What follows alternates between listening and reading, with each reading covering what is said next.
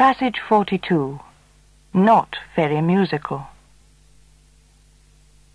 As we had had a long walk through one of the markets of Old Delhi, we stopped at a square to have a rest.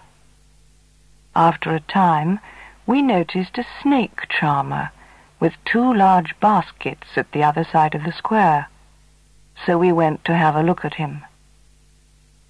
As soon as he saw us, he picked up a long pipe which was covered with coins and opened one of the baskets.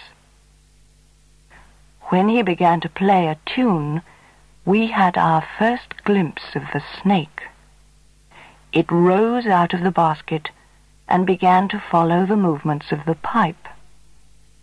We were very much surprised when the snake charmer suddenly began to play jazz tunes and popular modern songs. The snake, however, continued to dance slowly. It obviously could not tell the difference between Indian music and jazz.